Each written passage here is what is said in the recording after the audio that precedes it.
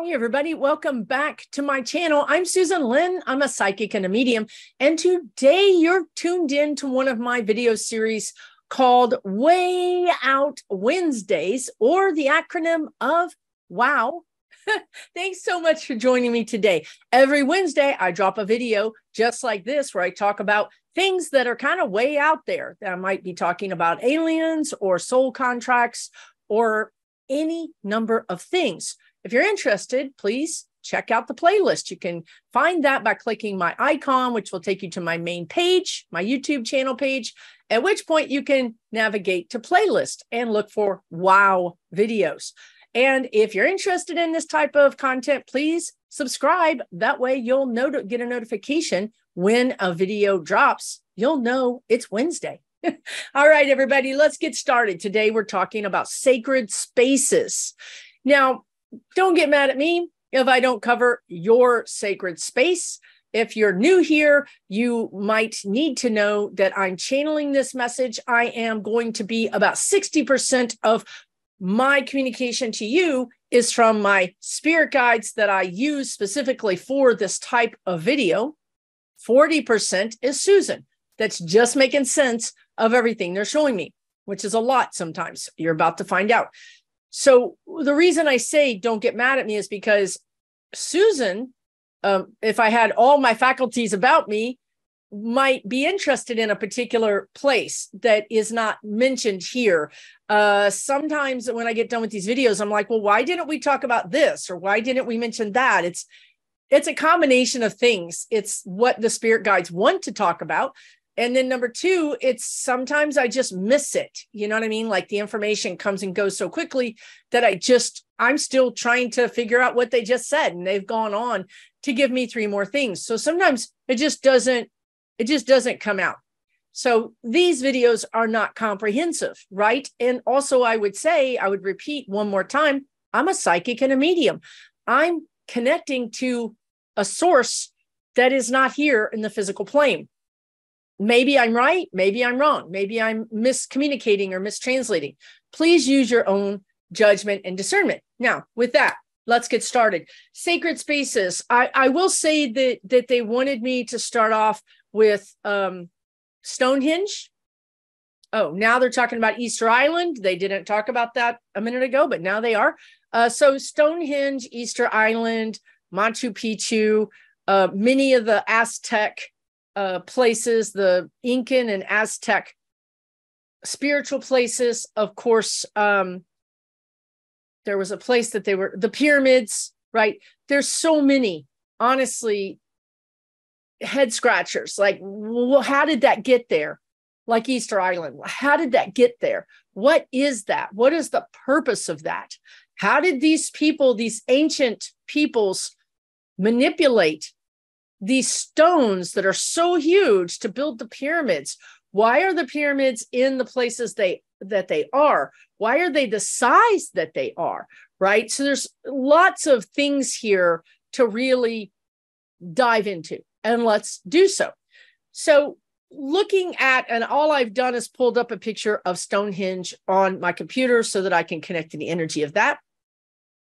I do want to say to you guys that I don't know anything about these things. Like I'm not a person that watches Ancient Aliens, or I don't watch anything. Actually, I don't even watch TV. So, and I like that for the reason that whatever I'm telling you is coming from them. The 40% of my ego that's involved in this, that's taking that information and communicating it to you, I would rather be a blank slate.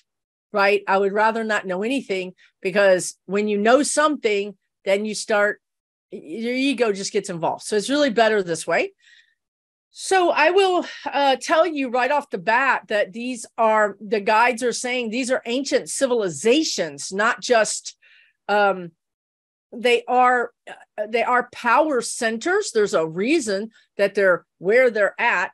Longitude and latitude. There's a reason why they're located where they are. They're located on power points.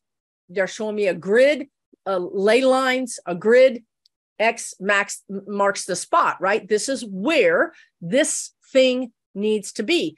What happened was these hunter-gatherers, or whoever these first peoples were, they were much, much more connected to energy than we are today.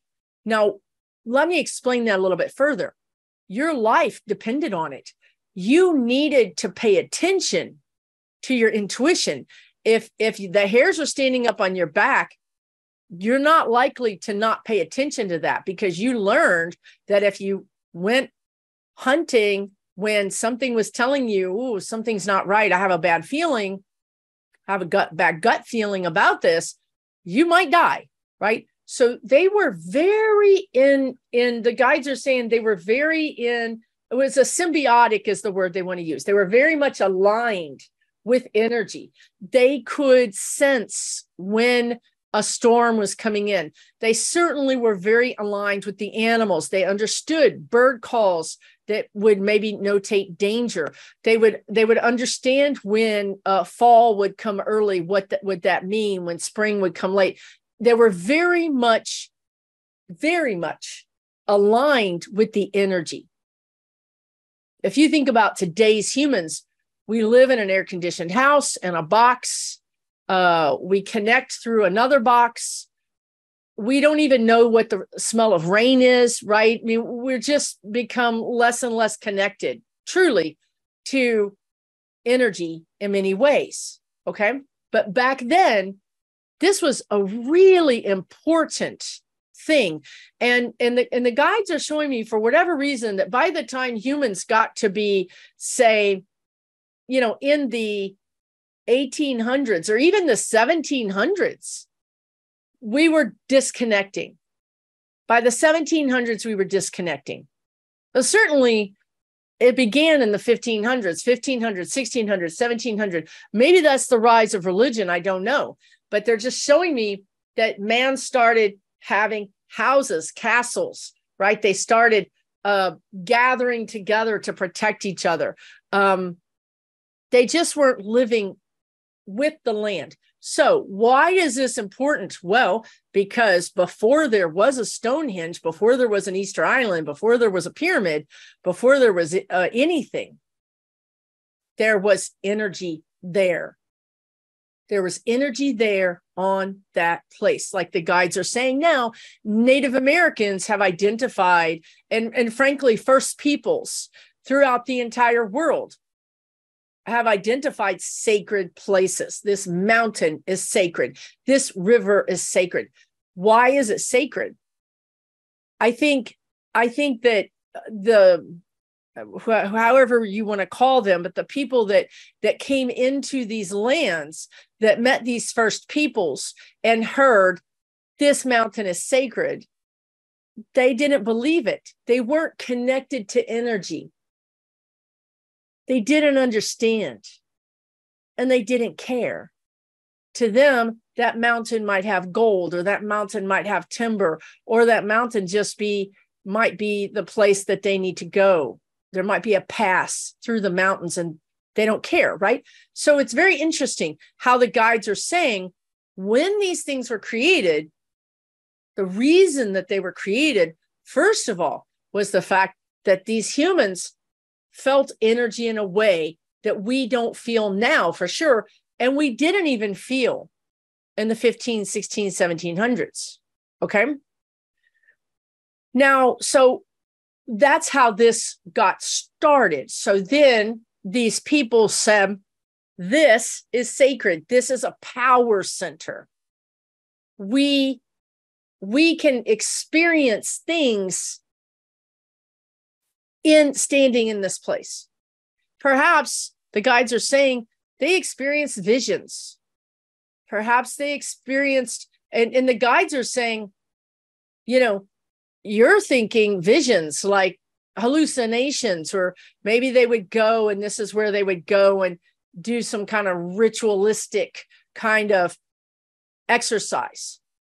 But the guides are like, this is where we're gonna take this up a notch. The guides are like, these were portals. Okay, just to call it what it is, these areas are portals. Now, I've done a video on portals, but it was really more more along the lines of portals in your house or portals on your land. And now I see a little something the guides have done here. As they work with you, they trick you. I swear, they trick you. They had asked me to do a video on portals, and I meant to do a video on portals, and then I forgot. And then they suggested that I do this, and here I am. This is the video on portals they wanted me to do 2 weeks ago, but I just didn't do it, and they got me to do it in a different way. It's not that I didn't want to do it. I don't know. Anyway, it's just funny to me when I catch them in the act. So here we are. These things are portals. Stonehenge is a portal. The pyramids, one or two of the pyramids. Actually, I have to talk about that separately because that's a whole different thing. They're showing me. But Machu Picchu is a pyramid, is a portal, and the Easter Island. I mean, these things are portals. Before they built the man-made structures on them, they were energetic portals through which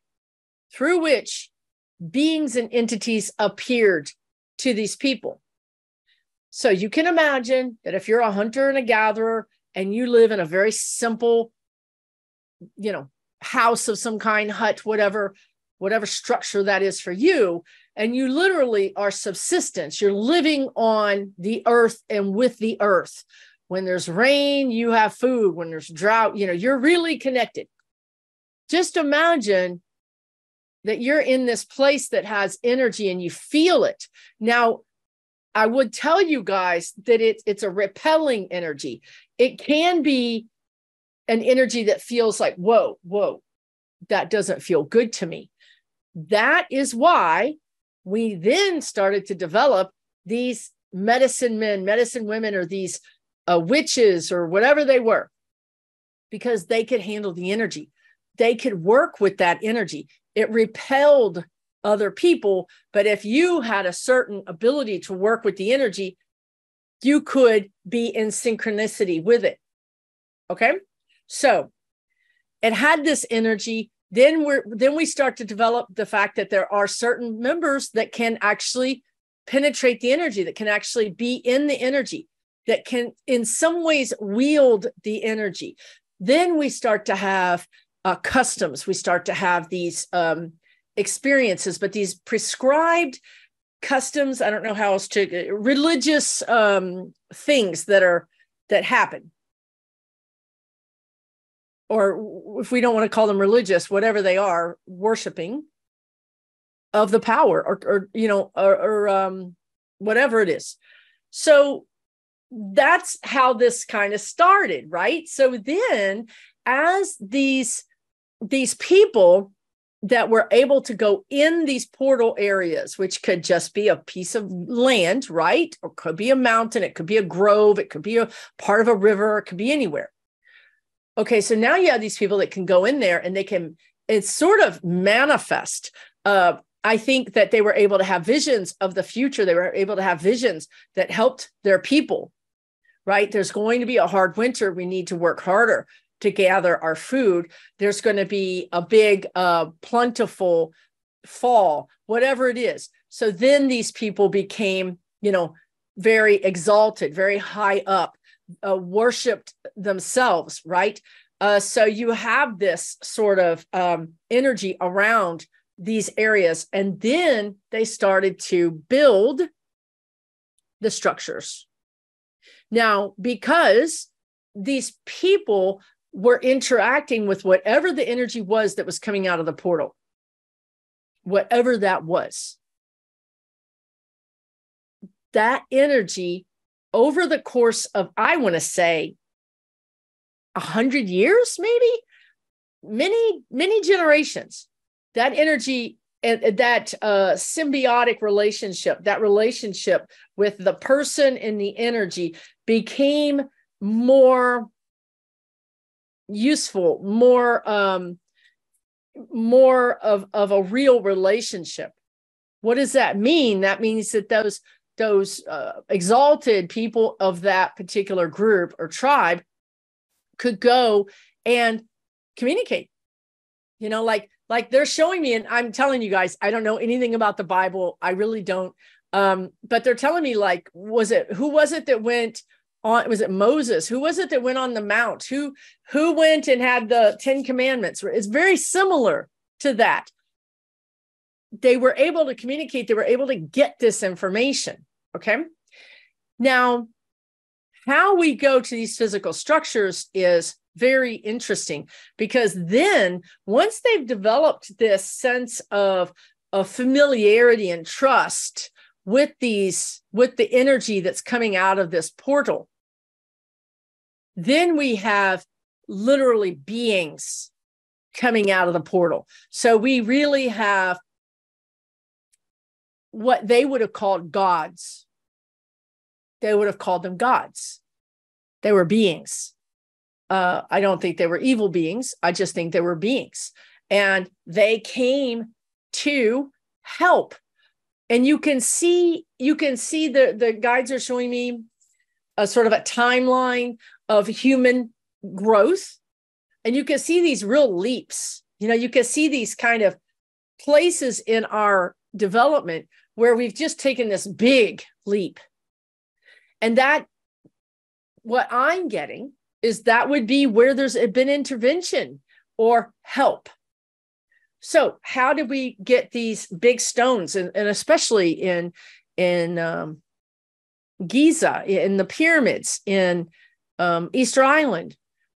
We can say, yes, they used logs and rollers and slaves, and we can say all those things, but I don't know that anybody's ever really tried it. I don't think it would be humane, right, to even try to create the pyramid. How could we really do that using humans?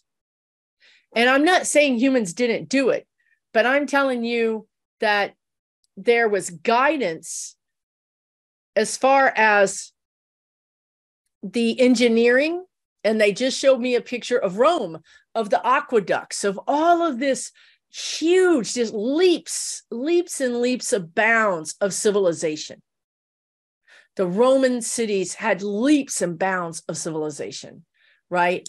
And I honestly just don't think they were smarter. I think they had help. So this is where we are. I think that these beings did help with engineering prowess, but I also am seeing giants. I'm seeing literal giants show up.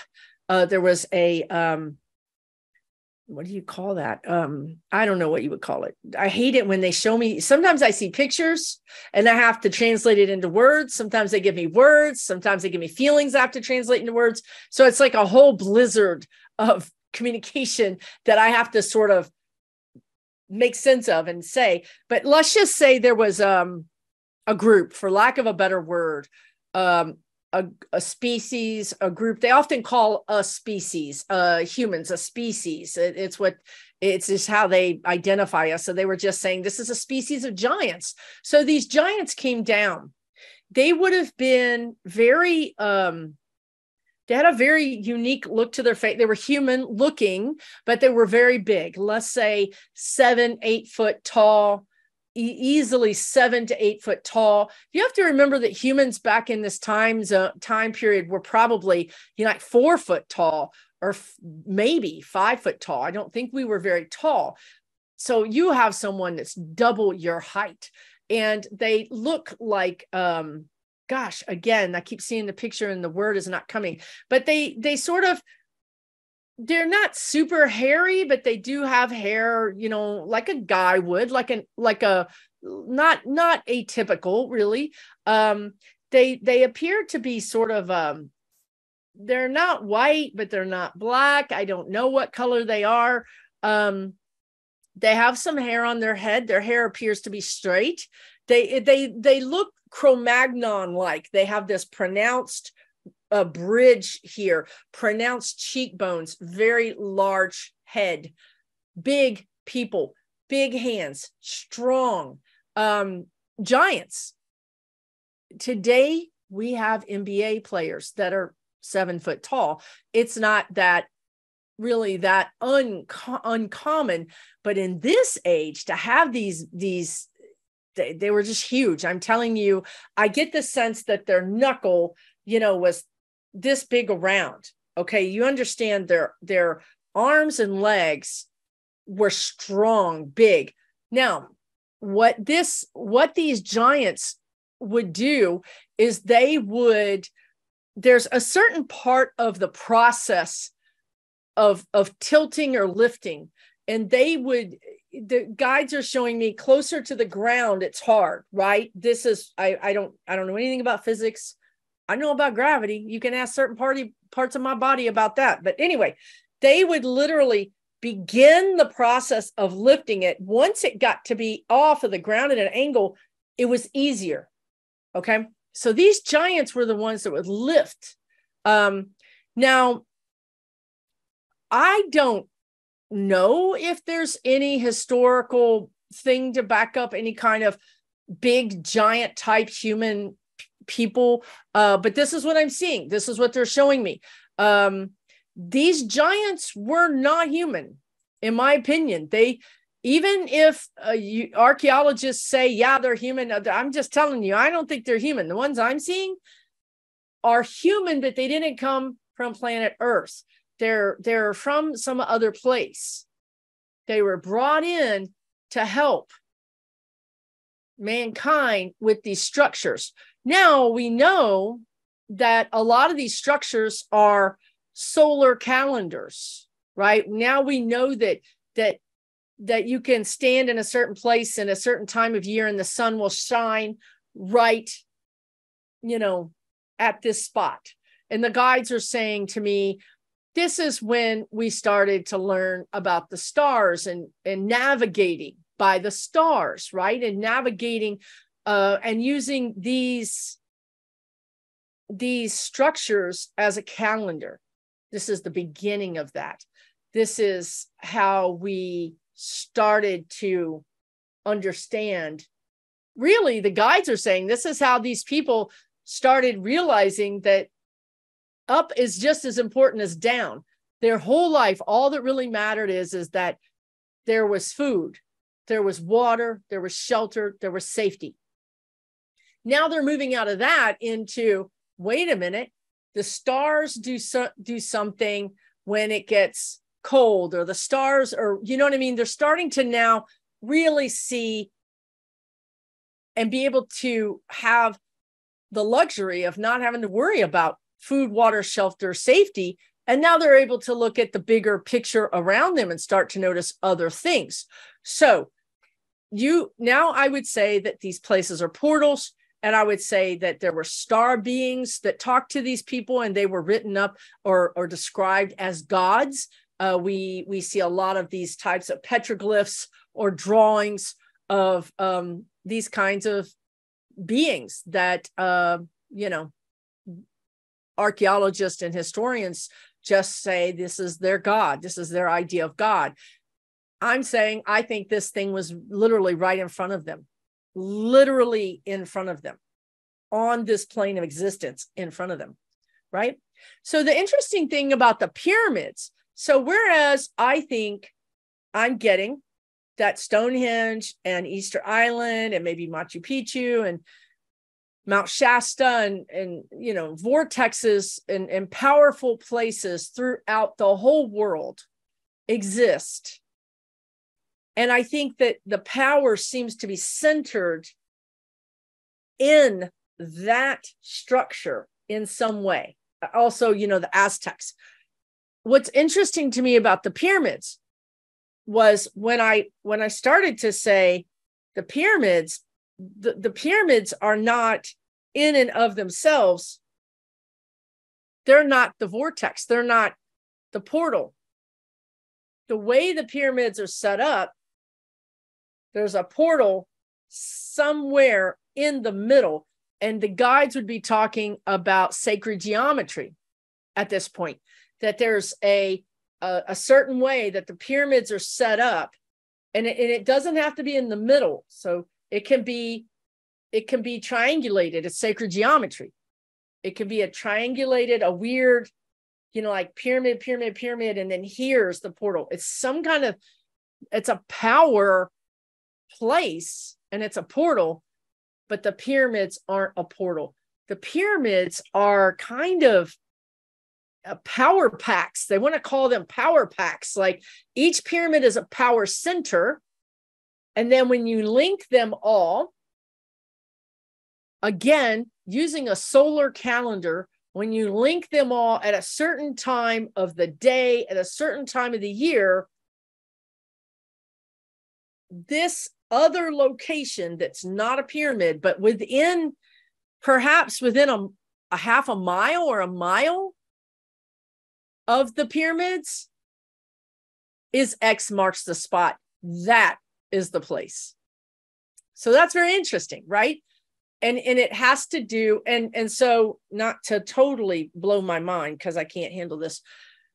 So I want to say perhaps this is a summer winter equinox kind of thing, because at one point the weird shape, whatever it is, I don't even know what shape it is, but when you link up the pyramids at one time of the year, the portal's here.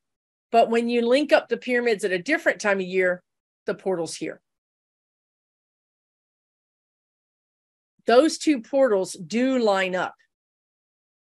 And those two portals can connect the whole thing,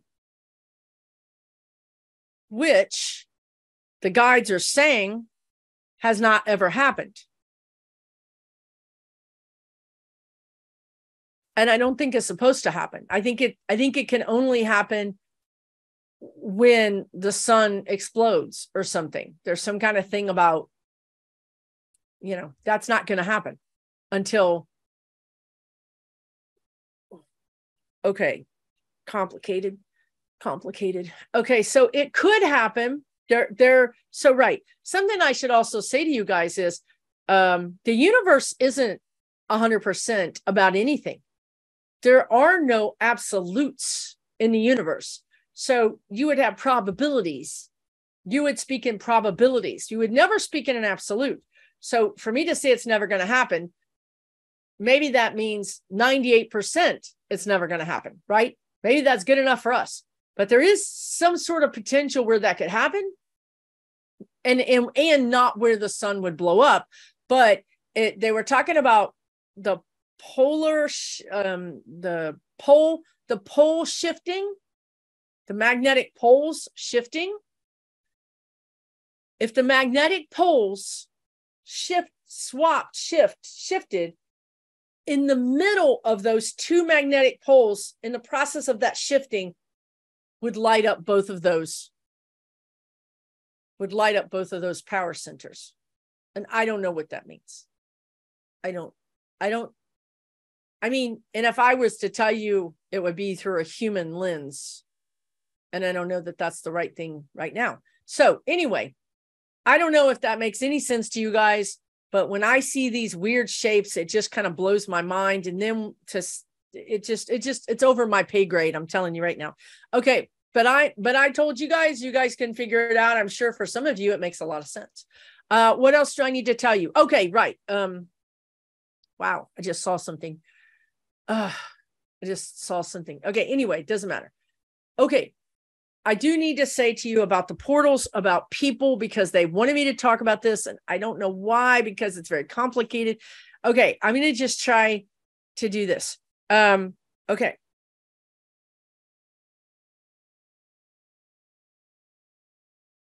People can disappear around these power centers. People can disappear around these power centers. It's a portal. So the reason they wanted me to talk about this was when I did the video on portals, you could have a portal in your house. You could have a portal on your land, but you're not going to go through it. It's not really big enough for a human energy to go through. However, there are other portals that humans can go through. accidentally. Now, see, this is why I didn't want to talk about this, because it's very confusing. They just literally showed me so much stuff that I could probably write a small book about it. Okay. And I can't talk that fast, and I can't get it out, and I don't even know. Okay. Let me put it to you like this. Humans can do it accidentally. Humans can do it on purpose. Humans have done it on purpose. There are humans that do it on purpose. Most humans do it accidentally. That's why we don't know that they're there, because if we did know they were there, there would be a lot of humans that would just think it would be cool to go through a portal and go tripping through the universe, right? It causes problems. They don't, I want to say they don't like it. The guides that I'm talking to, it causes problems, because then a human that was a human soul that was born here in this timeline, on this realm of existence, in this context, they want to call it a box, should stay in the box. We should stay in our terrarium. We shouldn't climb out of the fish tank. We shouldn't do that, because then we don't make sense. We're not in alignment. We're in alignment right now. This was our intention. This is where we are. This is our alignment. When we accidentally find ourselves outside of this existence, we're not in alignment with the existence that we have gone to. We're lost. And they did mention this. I'm pretty sure. I mean, this energy is kind of hard. I'm pretty sure we talked about lost souls on one of the videos. If you guys have a memory of that, would you put it in the comments? I know I didn't go into it. I know I did not go into it. I did mention it. I know I mentioned it. I think it's in reincarnation, maybe. So lost souls are, I wouldn't want to be a lost soul. They're not here. They're not there. They're not connected. You know, we have a cord that goes up to our higher self, that goes up to our creator. And when you're lost, your cord is severed. And I think that hurts me. It hurts me. It's like one of the worst things that can happen to a soul. Okay, now, so I guess I just need to talk about this for a minute. I would say to you that there are lost souls for sure. And there are entities or groups or whatever you want to call them that are looking for them, that look for lost souls. A soul is a really beautiful, important energy. It's priceless. Our soul is very unique, very different. It's like a masterpiece, they're saying. If you compare us to an alien or a cyborg or a drone or an android, when I say alien, I would mean that that's a different species. They don't have a soul like ours. And not to say that ours is better than theirs. Ours is different. And that's why ours is so coveted. It's so important. I've talked to you guys about this in various videos, that there's a queue of souls trying to get to planet Earth, because here on the Earth, we get to experience, right? We get to experience all the things, the pain, the agony, the joy, the elation, the passion,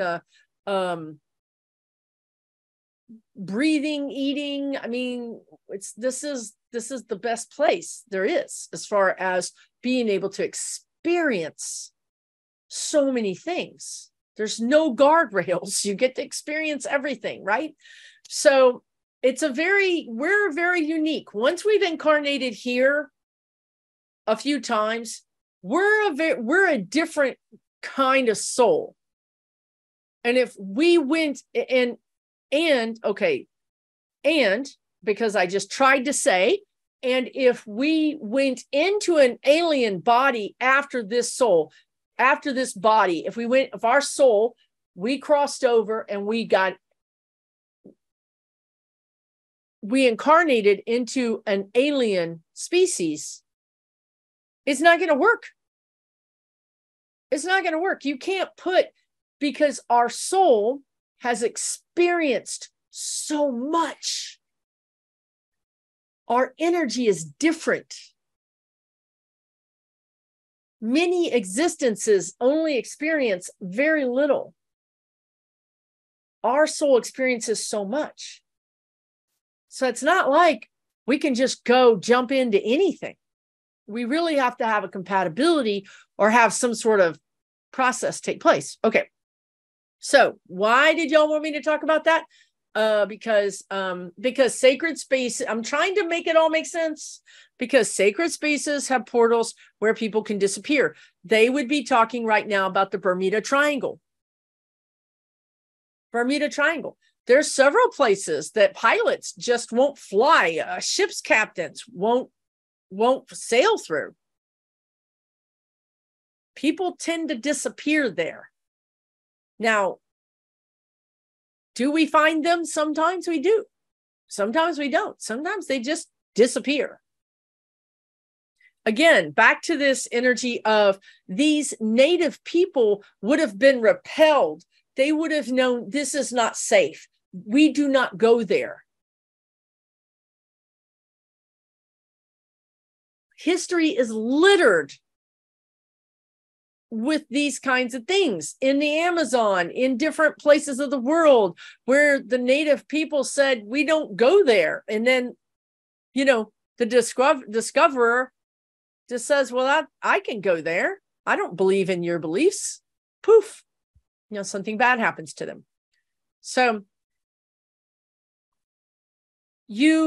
I would say to you guys that what I see happening is, I guess this is, what I see happening is there's going to be this kind of tourism that's going to develop where people are going to take you to one of these sacred sites and you're going to have an experience. Like, I think the way humans do everything, right? So you're going to go there and maybe meditate and you're going to astral travel, but you're not going to have any proof, right?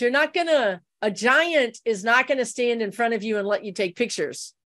That doesn't work. Sasquatch doesn't stop for pictures. I've got a video on Sasquatch. I don't know why this is, but when magic or for lack of a better word, when magic is involved, you really can't get a picture of it. It's very hard to videotape a UFO or an alien. It's because the energy it blocks you. It's just like wavy lines. It just you can't capture that. So I think there's going to be a new kind of tourism where people are going to go to these sacred portal sites, and they're going to start having experiences. So I talked about giants. I talked about gods. I talked about aliens coming down. I talked about leaps of civilization.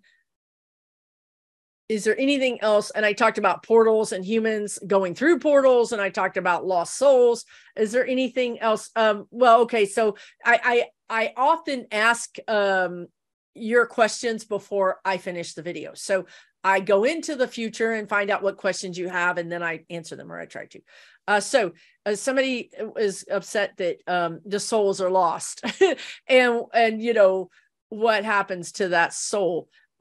Well, like I said, people are looking for the soul. The soul does not have a way back.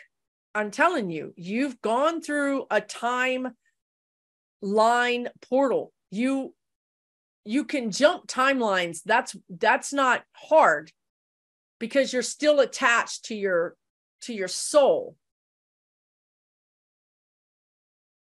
But these people didn't jump timelines. They went through like a wormhole. They went out of our realm of existence, out of our galaxy. I mean, they went through the side door. There's not really a way back for them. So, there are people looking for them. There are entities looking for them because, as we talked about, those souls are very important. They're very precious. And they want to recover them and bring them home. There's a sense of wanting to bring them home, right? To the creator or the big computer in the sky or whatever it is you think it is. But there's this sense of come home, but they don't know how to get home. It is sad. I mean, I'm going to be honest with you. I mean, feels sad to me. But there's nothing that we can do. So I would just tell you guys, honestly, I would say,